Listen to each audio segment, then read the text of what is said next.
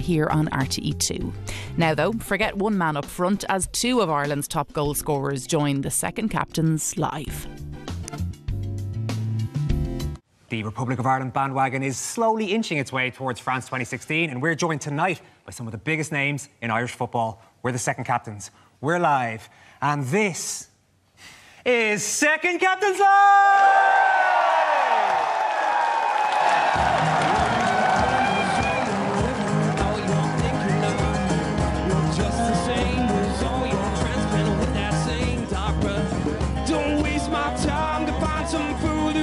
Show yourself, cause as a rule I must refuse to waste another breath. Whoa, oh, oh, whoa, oh, whoa,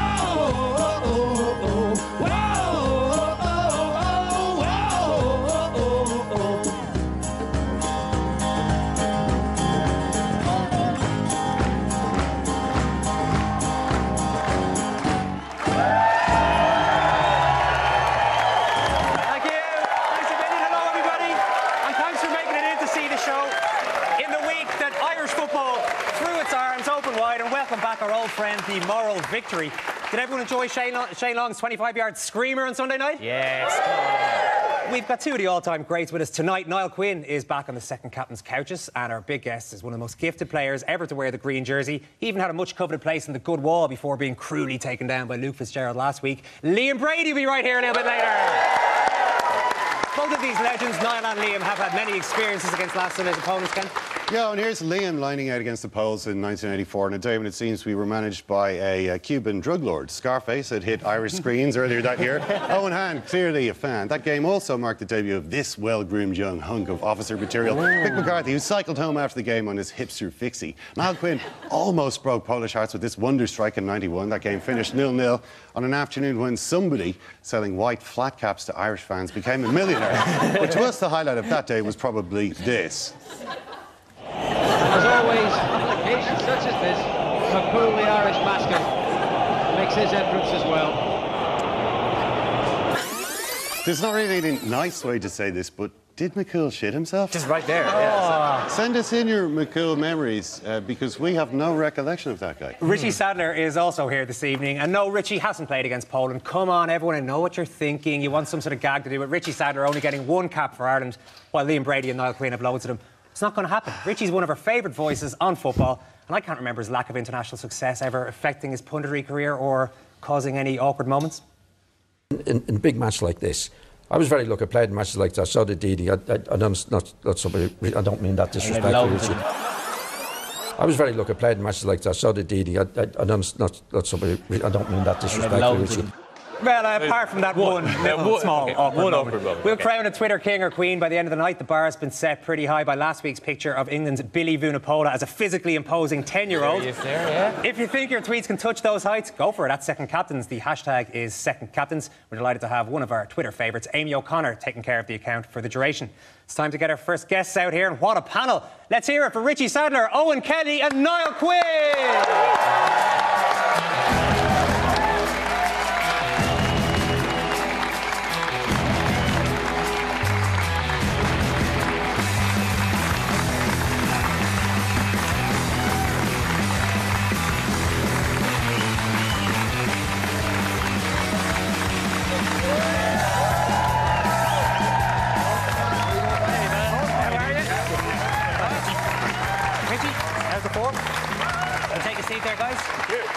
Niall and Richie, welcome back, and Owen, welcome here for the first time on Second Captains Live. Before we get into this chat, actually, does everyone want to see the Shane Long goal one more time? Ah, yeah. All right, go on then. Hoisted towards the back, Houlihan descended in! Because it goes in on... I love these replays, because you can just see how clean and crisp this strike is. Just a pure hit right off the back studs. Right off the back studs, yeah. Owen, you're recently retired after giving Tipperary fans a lot of joy over the last number of years. A couple of All-Irelands, and there's one Tip fan in the house. Six All-Stars, a couple of All-Irelands.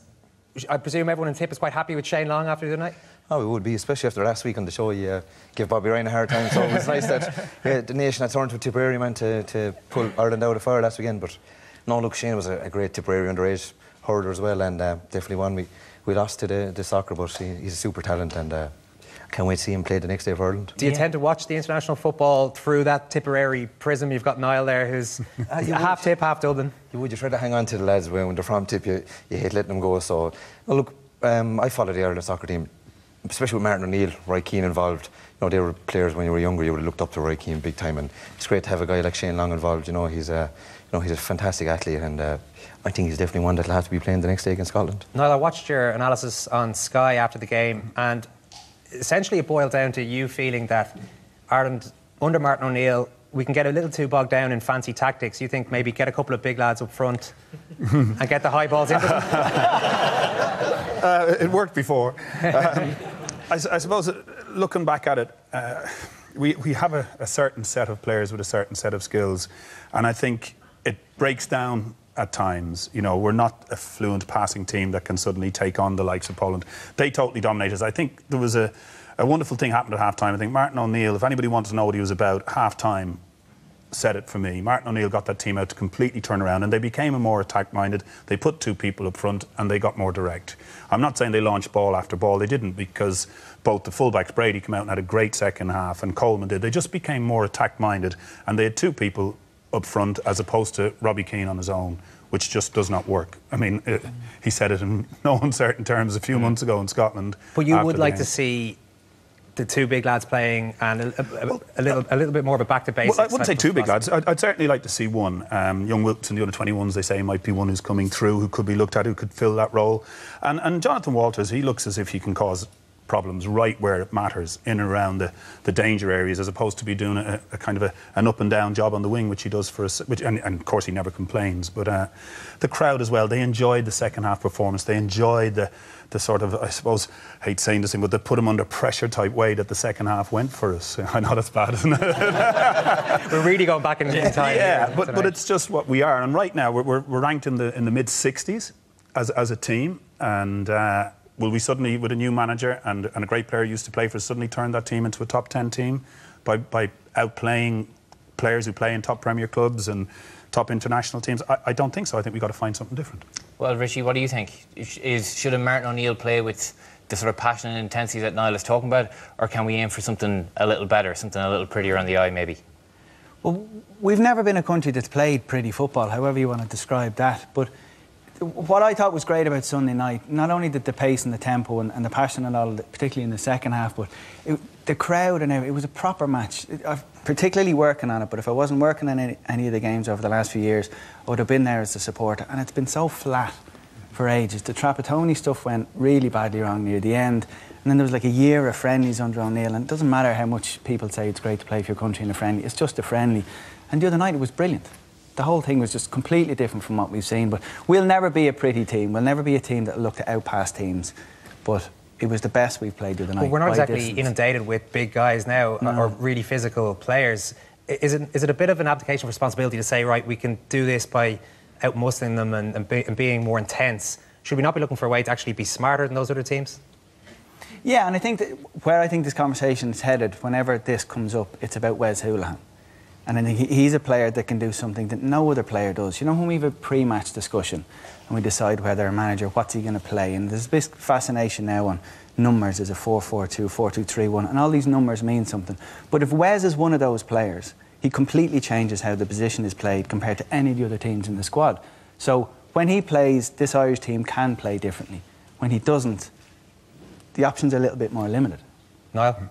Well, I suppose he was accommodated in the lineup the other night, which was great, because he hasn't always had that under Trapattoni. It was a relief if he got on for half an hour in the friendlies. So you know, Martin recognises that he has that extra ability that he can bring to it. But Martin is a pass master at putting teams out to do a job. You know, he got Aston Villa to go up into the top 6 of the Premier League. He didn't have the money of a top 6 club. You know, he just worked on, got a bit of pace on the wings, got a little bit of direct. He had Carew, he had people like that playing up top. He's always played with that kind of a player. Leicester City, of course, you know, where he made his name, he would have done the same. So I just have a feeling that we're going to end up going that way anyway. So forget about the 3-5-2s, ones, all these different things that we're saying is out there. And you can do that and accommodate a Wes Hoolahan in the side if you've got everybody geared in and switched on to what's happening. Because as people are starting to go forward and putting, say the wingers going forward and putting more intense pressure, you know, that's when the likes of Whelan, you know, they've got their job to do then, you know, and that's, you know, you might laugh at me, you might say it was a long time ago, but Jack Charlton had one thing going, right? He overdid the lump and the high balls. I'll never, ever deny that. But it was more when we weren't in possession. We drew matches if we had a bad day. If we had a bad day, we drew matches because we held on to that space where we did. And he used to say it. He was kind of a little bit ahead of his time in many ways. Nobody played with one up front in those days. And he used to ask us, Frank Stapleton was the first he asked, and I was the second one he asked, when we lose the ball, you become a fifth midfielder. So he was doing what Alex Ferguson changed in the Premier League 20 years later, and which everybody does now. You know, Carlos Queiroz made Alex Ferguson do it in his time, and they went on and won titles and nobody knew how to handle it. So there was a little bit of that in the thinking, and I think Martin is a bit like that. He understands that, you know, Ireland are in trouble on the break if they play 4-4-2. But if you gear your team up to play it, and if you have Whelan and McCarthy and you have them solid enough on that, and knowing that if they lose the ball, we have to get back here. And if that Walters, who I think is the ideal candidate to drop back as soon as we do lose it, try and make it 5 as best you can. And then that allows room for a Wes Hoolahan. Now, that's the way I see it. 2 big international matches over the last week or 10 days, Richie. Do you think the rugby players are still, or maybe not still is even a word, do you think the rugby players are more loved by the Irish public than the soccer team is? Well, they're winning tournaments.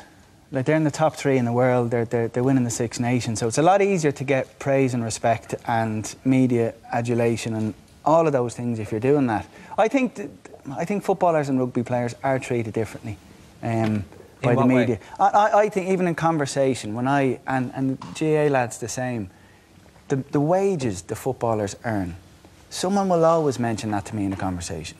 I can't go to Croke Park without someone saying, oh, them lads get nothing, you know that. And there's that kind of thing, and then the rugby lads don't get with the football lads. So I think when it's in the press that you're on 60 or 90 grand a week, there tends to be less tolerance when you have a bad day, or if you're not doing really well, or if you're not running around look like this match means the world to you. And in rugby you can look like the match means the world to you very easily, because you just charge into the bloke next to you and it's gone, look, it means a lot to him. If you do that in soccer, you'll get sent off and we'll all do podcasts and columns ripping this player to pieces for being unprofessional. Owen, do you get that sense? Well, in a poor game of football, like that's what comes up ultimately, the wages. That's the argument, you know. Like, and then you'd make the argument with the rugby players for the hits and the tackles they put in. They don't get paid enough. But I'd noticed with the GA players now, and in the GA world the last couple of years, like, there's more scrutiny on the players. And I even found in my own county, Tipperary, like, you know, after games when you'd maybe get defeated, you know, lads go socialising maybe on the Monday and that, you know, with your own teammates, because you're with them all season and they're the guys you're in the training pitch with. And when you lose, you know, that defeat, you want to go through it together, like. And, you know, national media get hold of these stories and they blow them out of proportion. Yeah, like, you can't step away in a similar way to the way professionals can. Professionals can just disappear into their own bubble, whereas... That's the thing, they disappear, and, like, look, I suppose if it hits the national media, then the wages that they're getting weekly, you don't mind it too much, you know, but it's... definitely the GA players are coming under scrutiny, but I think Richie has a good point. When you're winning, like the Irish rugby team, everything's okay. Huge, yeah. I love the notion that you think footballers are in a bubble. You still do your shopping, you still walk your dog. Like, you still... Jesus, I remember many times being in Millwall where you don't do well on a Saturday. It matters. The local town interacts with you very differently than when things go well or badly on a Saturday. This notion that everyone lives in this massive big house with these big walls and don't interact with non-footballers, that's not really true at all. Yeah, the same, but just going back to the point of, say, the GA rugby soccer had its time where the rugby guys are now, because we were in good shape and the people took to it. The problem where the soccer started to go a little bit wrong, if we track ourselves back, was as the whole Jack Charlton thing unfolded, the rugby guys with the money and the suits took all the seats. And the ordinary punter couldn't go to the games. If you remember those times in the 90s when the ordinary punter could not go to a game who had gone for years because, you know, the FAI had commercialised the whole thing, and perhaps rightly so in the way the soccer world goes. And now the rugby guys are the ones saying, oh, well, you know, rugby is so much better, our guys are so much tougher. But it'll come. If Martin O'Neill brings this side to the Euros, it'll soon come back. Yes, rugby is there now, and they have to be emulated. I think that the soccer lads have to say, look, we have to follow that lead that they're doing. But, you know, it's like everything else, success and failure. You know, I've seen him being paraded as a king down in Tipperary, and then people within 6 months, you know, going, oh, that Kelly's not at it at all. You know, it's just the way it is. Yeah, well, I don't know if the soccer lads maybe got out of their bubble a little bit for long enough on Friday night to go and see Keno in the Olympia. This was a little bit of a team bonding exercise around. Roy that was there, he was absolutely delighted with the proceedings, as we can see. Theatre fan. Keno is, of course, based on events in Saipan featuring Niall Quinn, among others. But in the run-up to this series of Second Captains Live, we were tipped off about an even more spectacular theatrical production based on the life of our own Richie Sadler. Yes, everyone, I'm talking about Bust the Opera. This is not an April Fool's. This actually happened. This production was unleashed on the world in 2013 in the Garter Lane Theatre in Waterford. It is an opera based on the career of footballer Richie Sadler. Yeah. Richie, you've kept this secret for too long. For 18 months I've kept this hidden from you. Every time I meet you, I'm dreading it to find out. Yeah. So did you ever go and see it? No, can't believe I'm talking about this. The fella, he contacted me and invited me down, and I actually couldn't go down to, I think it was in Waterford or something. Yeah. I would have been mortified going down. I don't know what that would have been like, but yeah. It's like Jake LaMotta going to see Raging Bull in the cinema or something, you know? Yeah, exactly. But, would you like to see some of it? Yeah. I think we'd all like to see a little bit of... Incidentally, big support. We do happen to have a few scenes. So here's Richie having just arrived in England, hoping to make a breakthrough into the first team, but things aren't going great so far. When I was a kid, I dreamed about old trials. There's Richie there.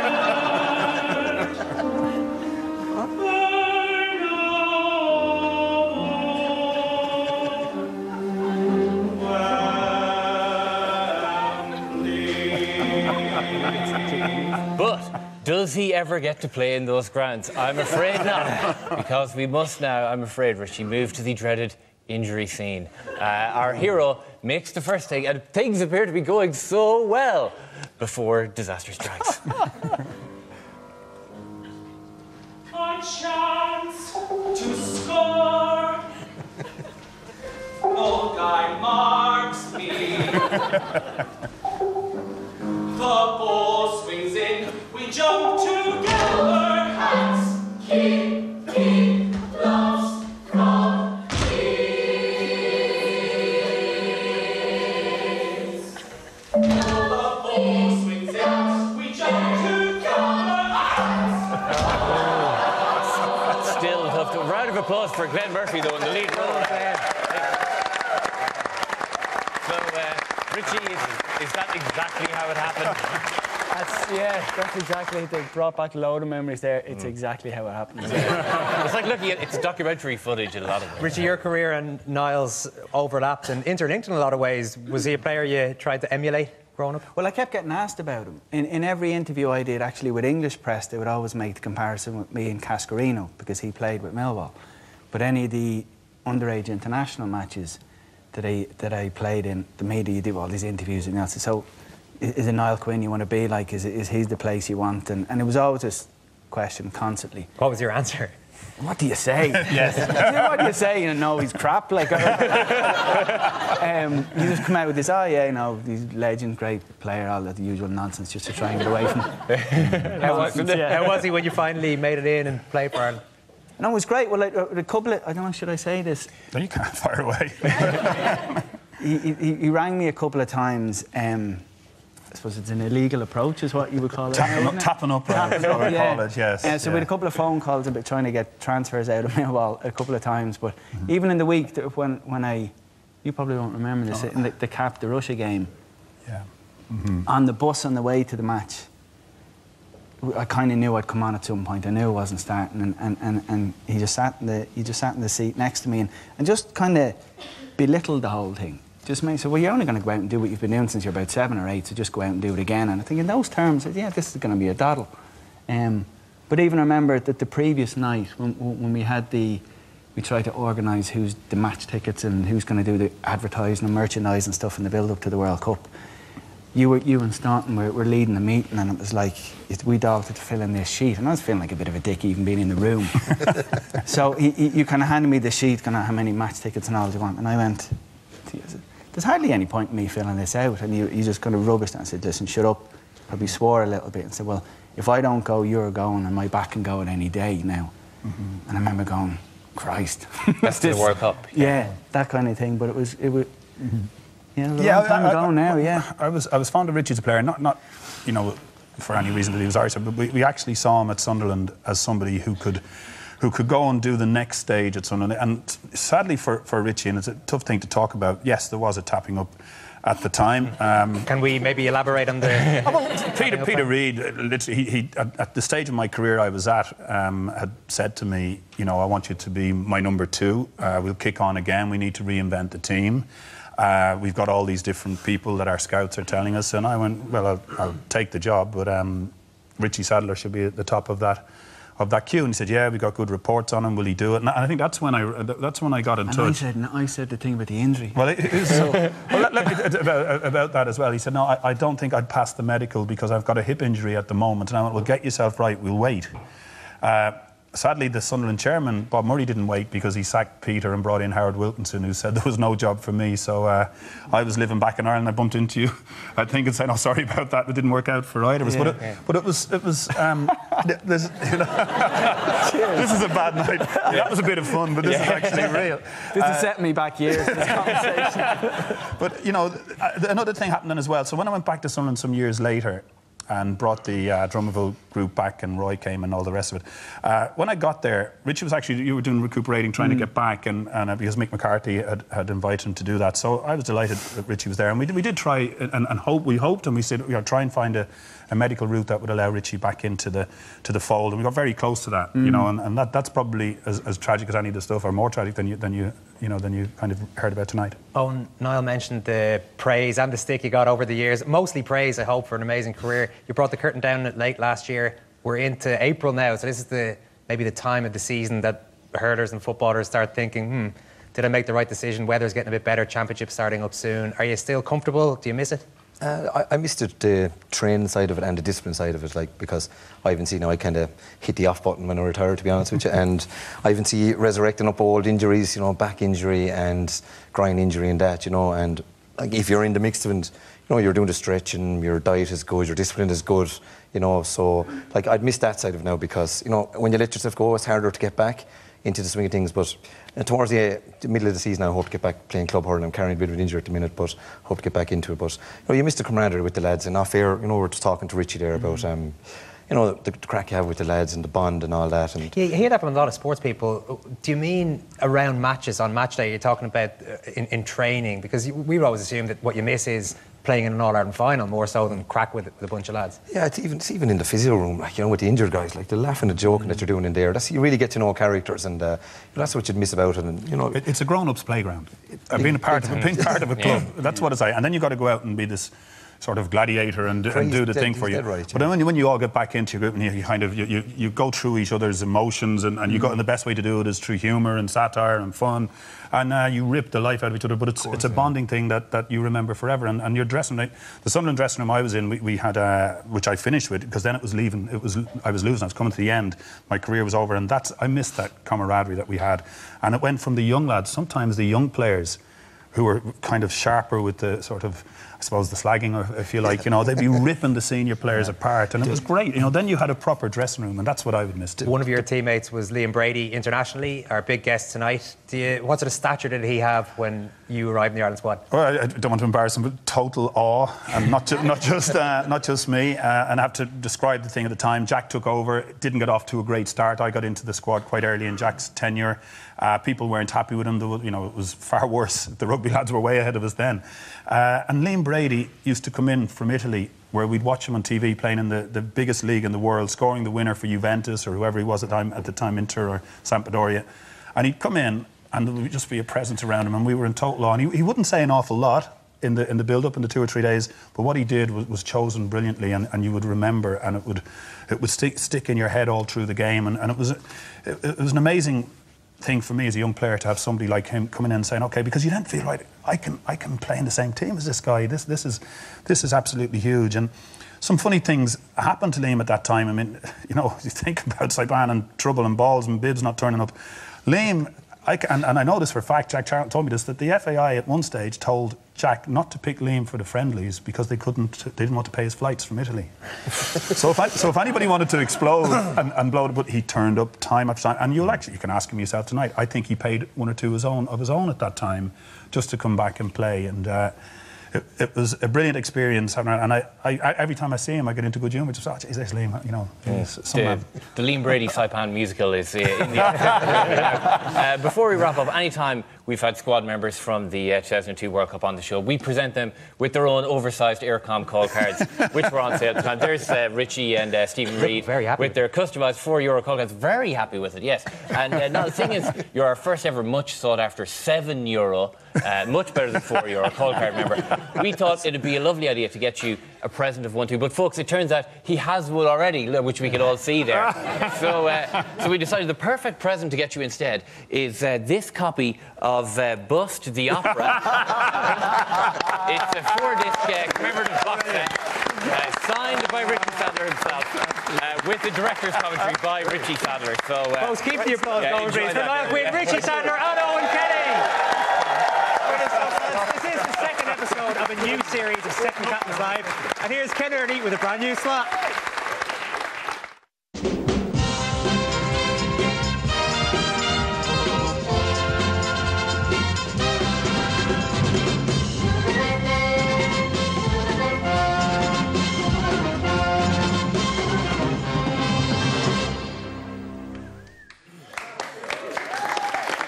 Thank you, Owen, and welcome to Degrading Irish Superstars Action with me, Ken Early. For those of you who didn't grow up with Superstars, it was a show of the 1970s and 80s that pitted Irish sporting gladiators against each other in unfamiliar ways. And so, to the banks of the lovely Lee, they came. Stars from every corner of the Irish sporting galaxy, from soccer, rugby, GAA, from trampolining, from weightlifting. And so, too, came the master of ceremonies, a man then arguably at the peak of his powers, Mr. James McGee. The athletes now must face their greatest test to impress world superstar supremo Brian Budd, a sadistic Canadian Adonis with muscles like steel cables, unlike our often weedy Irish competitors. The beef from the land of the maple leaf cows the Irish heroes with a terrifying demonstration of upper body strength. As long as that chin comes over and goes back down to a full hang, that is not a full hang. They feel it is. When they're on the bar, it is not. That is what it is. I will be very, very tough. Having established these brutal standards, Bud now puts the athletes through some initial paces. We can observe the debilitating effects of exercise on the Irish sportsmen as rugby star Vinnie Becker convulses at the back. The competitors are now ready for the first event, the 100-metre sprint. It's time to meet our first Superstars featured athlete. From Cork, the rugby star whose drop goal clinched the 1985 Triple Crown, Michael Kiernan. There's Michael in lane 2 as they crouch for the start of the sprint. And they're off, accelerating into the drive phase, and already a leader has emerged. Powerful thighs pumping like pistons. It's Michael Kiernan. He's blown the competition away. Let's hear what the commentator made of it. Michael Kiernan takes the sprint. Here we see them again. He was going powerfully. He's a little overweight. The withering verdict leaves Michael crestfallen, and by the time he hits the basketball challenge, it's clear his head is gone. Michael Kiernan has been and almost gone in the basketball. The ahs and the yes from the sympathetic young audience. Nothing is more humiliating than the sympathy of children, which gushes over Kieran as he finally puts it away after 1, 2, 3, 4, 5 attempts. Maybe a kind word from the body fascist in the commentary booth? Were the ball a different shape, I doubt if Michael would struggle like that. Thanks for that, Jimmy. The ball was the wrong shape, but at least not out of shape, which so disgusted Jimmy's co-commentator earlier. So that was Hoop Nightmares with Michael Kiernan. But join us next week for our second featured athlete, one of the greats of Dublin football, a World Superstars finalist, the legend, that is Bernard Brogan Sr. For the first time ever, we expose the resemblance between Bernard and Marge Simpson's former love interest, Artie Ziff. All that on the next Degrading Irish Superstars action.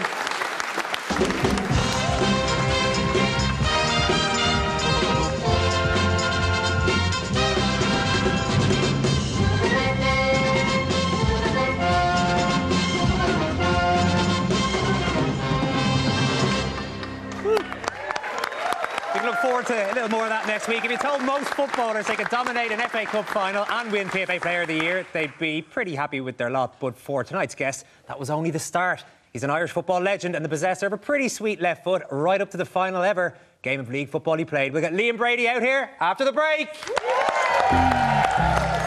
Brady, get on the score sheet. Let's slide. Oh, and he does so! Brilliant shot from Liam Brady.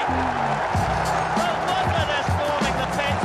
Oh, will he ever survive that with this heat? He must be so choked emotionally anyway. And they're storming on from every angle.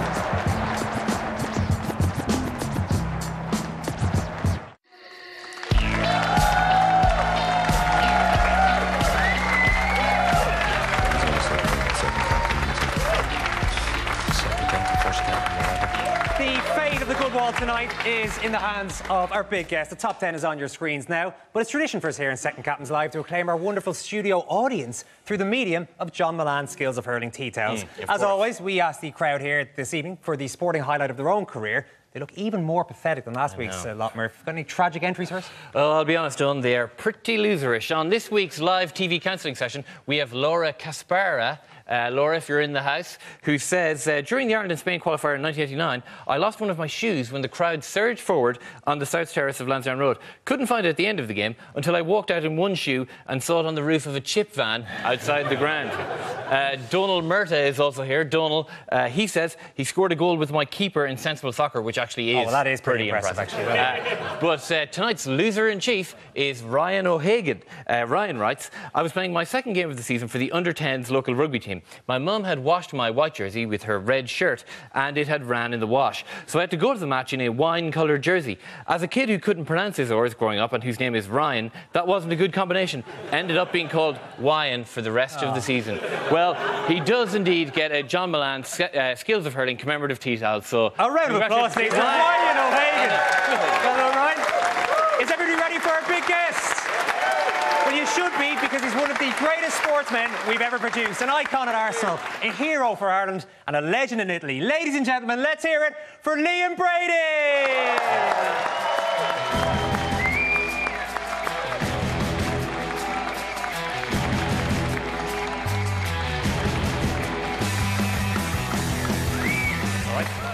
So once I'm behind the picture on the wall, you just stand there and I'll... Liam, how are you? You can take a seat there, any of those seats.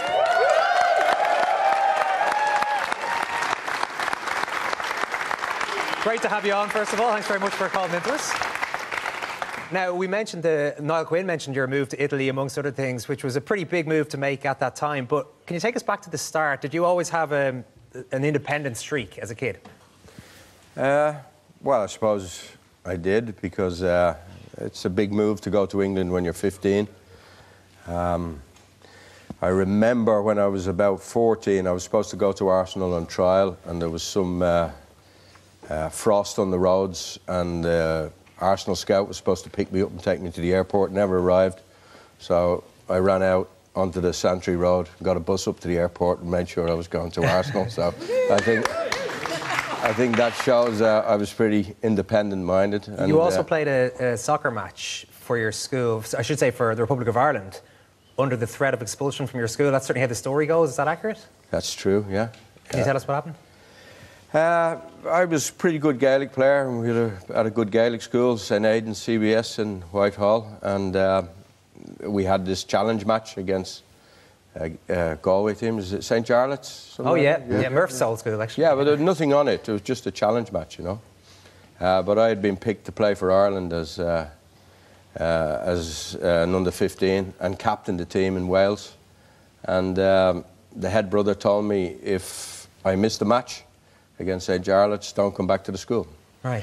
It turned into quite a big drama, that story. I mean, it was in the papers and all sorts of stuff. It was. I wasn't very pleased with my father. He went to the newspapers, and I ended up with my picture on the front of the Evening Herald. Was it not a sympathetic account? I had a really bad haircut, so... Were they slamming you for not playing Gaelic football? I mean, did you actually ever consider not playing? No. My father, in fact, exposed the Christian Brothers for, you know, being so biased, really, you know. Any other school would be pleased that one of their pupils was going to captain his country, wouldn't you think so? I would have thought so, yeah. Did you ever consider actually doing what they were telling you to do? Not playing in the soccer game, not playing the match for Ireland? No way, no. And I'm still in touch with St Aidan's. I get on very, very well with the people there, and we've actually got a soccer team in St Aidan's now. Is it true, Liam, that I've read that you followed individual players growing up? Most young lads probably support, and young girls support teams. Really align themselves with you, look more at individuals? Yeah, I did, yeah. Although I'd probably, if I had to admit to it, I was a bit of a Manchester United fan, because they had probably the three...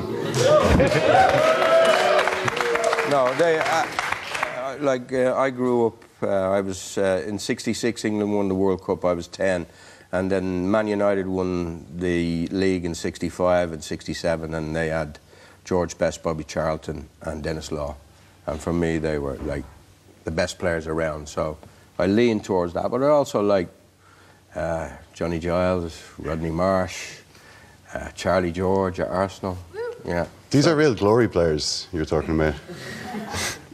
Yeah. Individuals.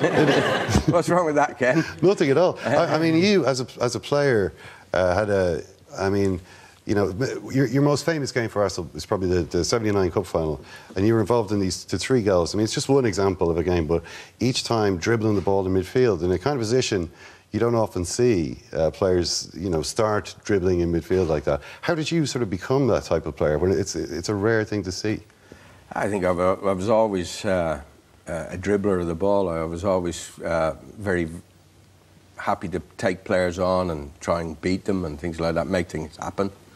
But obviously, as you go into the professional game and you're up against very, very difficult opponents, and you can't always dribble, so you learn to play 1 and 2 touch, and that's what I did, you know. You learn the game. I have Arsenal to thank for teaching me the game, the professional game. I went there at 15 and left when I was 24. I've heard you talk before about the using the game as a kind of a form of self-expression, or, you know, to express yourself. What are you expressing when you do, you know, self-expression in what way? I suppose to entertain, to score a goal. That's what I used to love more than anything, was to score a goal, make a goal.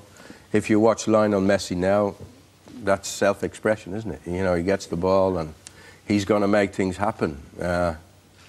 And I'd like to think that I was that kind of player, you know, who would take people on and go past people and make things happen. End product, make a goal, score a goal.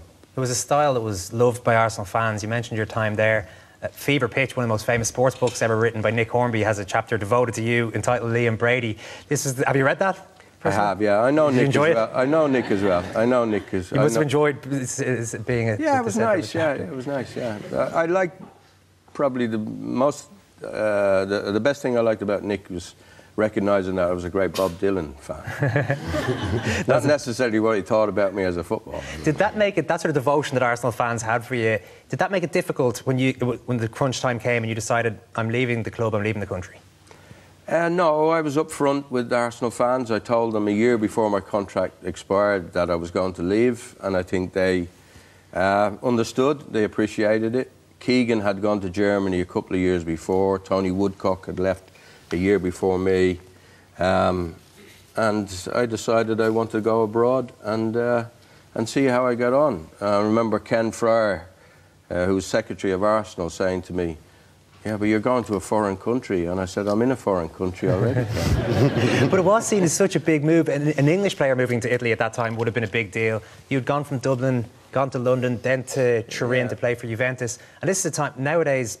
You've got a player who will come to the Premier League from another country and transport his family there and transport his everything there, really, his whole culture. You didn't have that. Did you have to just immerse yourself into what the Italians were doing? Yeah, that's right. I could only say spaghetti bolognese. That was all I could say. But they were very good to me. They looked after me. The players, particularly Marco Tardelli, was an excellent friend. Trapattoni was my manager. And you know, when I think back, I got this apartment and I got this stereo that Trapattoni had helped organise, but I couldn't set it up, and he came around the house and fixed it all for me. He was lying on the floor on the carpet, put putting wires in here. This is Giovanni Trapattoni. This is Giovanni Trapattoni. Swear to God. Yeah, swear to God. He wanted me to settle in. It was in his interest. Roberto Betica had a story about, I think, the first game he played for Juventus, and he was quite struck, and a lot of the players were struck by the fact that immediately before the game he went and shook all of the guys by the hand. I was wondering, was that just something that you did before every game and you were surprised that they didn't do it there? No, it wasn't something that I did before every game. I just thought, first game, you know, I want them to accept me. I was pleased to be with them, and I just wanted to show them. How long do you think that actually took before you felt, yeah, I'm the only foreigner in a team of Italians and I feel like I'm one of these players now? I think I didn't get off to the best of starts, Ken. You know, I was in and out the first 6, 7 games, and there was a few question marks whether I had been the right signing or not. And then I got off to what I call one of my best games was against Inter Milan, and we beat them 2-1. One day had been the champions the year before, and it was a big, big result for us. And I scored a goal and made a goal. And after that, I think everything was hunky-dory, as they say. You won, yeah. The fans accepted me, they got on my side, the players were convinced that I could help them win the championship, and it was great from then on. You did win the championship in your first season, you were closing in on another one in your second season. I think 3 games remained of that campaign when you were called in by the Juventus president at that time to be delivered some bad news. Yeah, I'd already had the bad news from an agent in England, and I didn't believe him that Juventus were going to sign Platini, and I was out. So I went to see Trapattoni after a training session, and Trapp said he didn't know anything about it, but I think he did. And then I went to see the president, and he started crying. So then I knew it was true. Right. And that was a shock to you? Well, not a shock. No, when I say it was a joke, he pretended he was very emotional. Crocodile tears, I think. Yeah. Well, yeah, the guy who was calling the shots at Juventus at the time was Gianni Agnelli, who owns Fiat and owned a lot of the industry in northern Italy. And he wanted Platini, and the president was just, you know, had to do his job, but I left in the best circumstances. By slamming home a penalty to win another title? I don't know whether I slammed it. Yeah, it was a stroke to the goalkeeper. It went in. It was probably the most nerve-wracking penalty I ever took. Was it? The press seemed to react in a way that they were surprised you didn't take your revenge on Juventus in the spot by missing the penalty. Yeah, they said it was a great way of behaving. It was great professionalism. But I was thinking of the bonus for winning the league. You had an unbelievable Ireland career. You can maybe confirm or deny Niall Quinn's opinion earlier on. I don't know where Quinny got that one from. No. You're okay to come home for friendlies? No, the FAI always played my fair.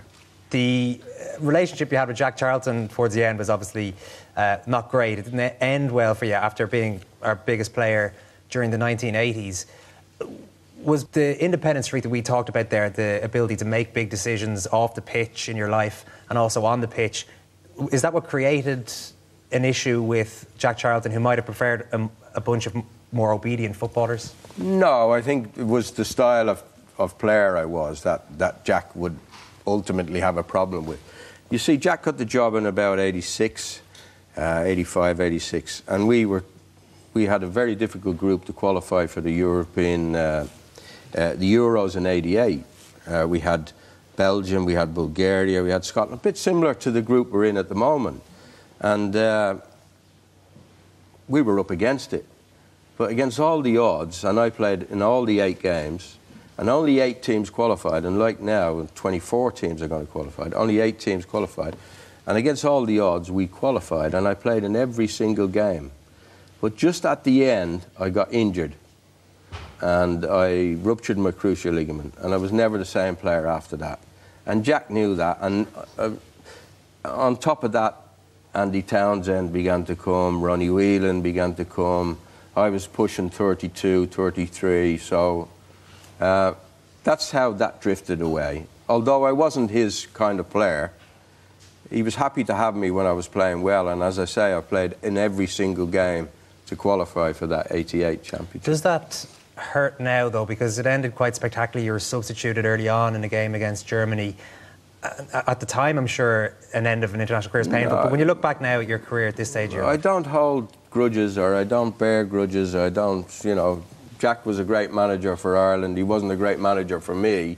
He was a great manager for Ireland, and they did very, very well, and there was nobody more pleased than, you know, how we performed in 1990 than myself. I was sorry that I wasn't there, but he wasn't the manager for me. I couldn't have performed the way I would have liked to have performed playing for Jack Charlton. If it had been another manager, I might have been a starter in the team. Yeah. But listen, it was an unbelievable international career, an amazing career everywhere you played. Liam Brady, everybody! Hopefully you'll be giving this next bit a little bit of thought. You can stand up and we'll have a look at the good wall. Top 10 greatest Irish sports people. Murph, how's it looking? Well, right now we have Roy Keane at number 10, Paul O'Connell is 9, the new entry from last week, Paul McGrath is 8, Ronan O'Gara, George Best. Top 5 then of AP McCoy, Katie Taylor, Rory McIlroy, last week's big mover, Henry Shefflin, and Brian O'Driscoll at number 1. I should mention that one Liam Brady was on here until last week. Luke Fitzgerald, the Irish rugby player, took you down. OK, well, I might take a rugby player. You can put yourself back up. Let's find out who you're bringing in first of all. Who's going into this top 10? Johnny Giles. Johnny Giles. Seems quite popular. Big influence on your career? A big influence on my career, but when I was growing up, I would watch him play for Ireland, watch him play for Leeds United, and he was a great footballer. Probably the best footballer that Ireland's ever produced. I know Paul's up there. Well, best probably in the island of Ireland is the best we've produced, but certainly in the Republic of Ireland, I would say John is the best we've had. All right, Johnny Giles is going in there. Who's coming out? How high do you want to put him? I'll stick him in at number 10, and I'll take the fella from Cork out. Roy Keane! Yeah. And you don't feel Roy Keane is deserving of a place in the top? Well, as a Manchester United player, probably yes, but as an Irish player, no. Right, OK. Controversial. One more quick change if you want to make one. Switch it along. Up or down? Yeah, well, you can put somebody, you can do whatever you want there, just very quickly. O'Gara drop out and McGrath up. McGrath up into 7, no, O'Gara at 8. We'll leave it there. Liam Brady, everybody. We'll take a seat again, Liam. Murph, what have you got for us this week? Well, just got time for one very quick clip on. We've seen the lavish theatrical productions featuring Richie and Niall earlier, but it's actually the acting career of one Liam Brady which really blew us away. It's the run-up to the 1990 World Cup, and Liam and Kevin Moran just finished their stint as extras in Dynasty, judging by the size of their shoulder pads. They forego a trip to Pizza Land because they've got business to attend to with another Dynasty extra. Good morning. Morning. Whether you're coming or going, you can get traveller's checks and foreign currency notes from any Irish permanent branch office. How are your foreign languages coming on? No problem. Bureau de change. Classic. So, I have to say, in the pantheon of pre-World Cup Irish football team ads, the quality of acting in this one is actually right up there. But unfortunately for Liam, and indeed Kevin, the call from Hollywood on never came. But still, a performance like that deserves some acclaim. So come on, everyone, please. Liam and Kevin. There were ugly scenes on Challenge Second Captains last week as Murph was left wounded and bloodied by a stunning Sean Cronin comeback. Tonight, Tipperary's most ruthless predator, Owen Kelly, goes in for the kill. Pick a winner at home. If you want to grab a Second Captains t-shirt, tweet Team Murph or Team Kelly now. Challenge Second Captains is coming up after the break.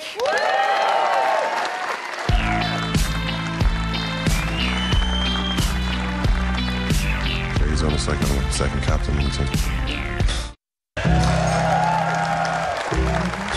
Second captain, first captain, whatever. Welcome back to Second Captains Live, and you join us for the most disturbing slot on Irish television. Someday soon, Murph is bound to discover his pride and shout stop. But in the meantime...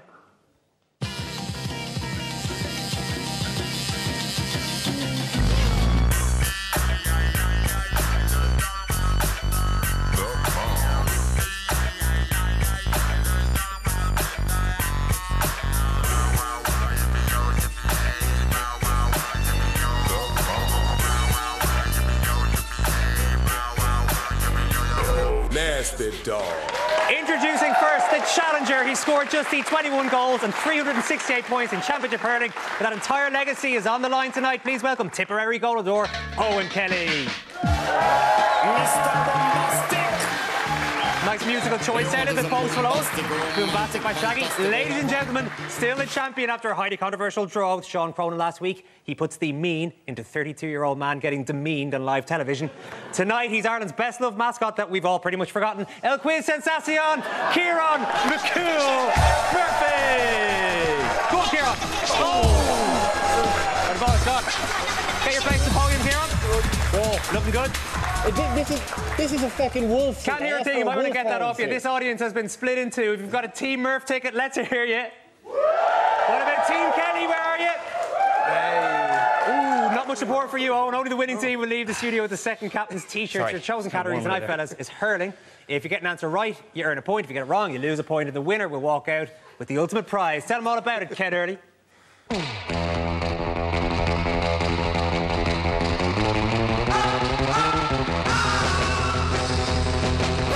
You know what they call Mikasa Super Grip Gloves in Paris? They call them Mikasa Super Grip Gloves. The soft wool glove body ensures the tenderest touch. See how that dead skin flakes gently off. Adhesive dimples provide the grip of 1,000 men. Rip that shower rail right out of the socket. That's why Mikasa's #1 from Mythical Roscommon #1. Snake hips, Shane Curran. This is Owen's chance to finally own a pair of Micassas. As always, the second captain, super home Simon Hick, will act as independent referee and guardian of the Micassas. He'd have to prize that briefcase from his cold, dead, albeit beautifully tanned hands. Let's hear you, folks. You really want those T-shirts? Fingers on the buzzers. Our minute starts now. Name the top 3 championship scorers in history. Murph. Owen Kelly, Eddie Kerr, Henry Shefflin. Correct. Who won more All-Stars? Henry Shefflin. Incorrect. In 2014, Tipperary or Kilkenny? Tipperary. Correct. Former tip hurler Bobby Ryan endorsed... Ziofen. Yes! Hey. Who won the Community Games Under-12 Long Puck in 1970? Night Quinn. Yes! After Kilkenny, Cork and Tip, which counties... Murph? Limerick. Yes, won the most senior All-Irelands. When was the last time Cork won a... 2005. Yes, Owen. How many All-Stars did Henry Shefflin win? 11. Oh, Murph got there first. I'm probably going to say 11. Correct. Hawkeye denied John O'Dwyer an All-Ireland winning point last year, but what is his nickname? Murph. Bubbles. Yes, Bubbles. Murph, yes. Owen Kelly won 6 All-Stars. Yes. Yes, Owen Kelly. Last one, 2010. Incorrect. When did he win his first? I'm going to say 2001. First cap, It's whatever. correct. Well done. Let's get the Micassas over to him. That's it from us for this evening, folks. Team Murph for the T-shirts. We do have Twitter King to finalise, I think, Ken, if you want to get through that. Yeah, no, and it comes in from Tim Ward, who posted this photograph with the tweet, Niall Quinn back when he was in the Inspiral carpets. So he is our Twitter King for the evening. Tim Ward, consider yourself ratified. Thanks so much to all our guests. Thank you very much as well. We're all off to watch that Richie Sadler opera. You coming with us? Yeah, why not? We'll see you all next Wednesday night. Good night, folks.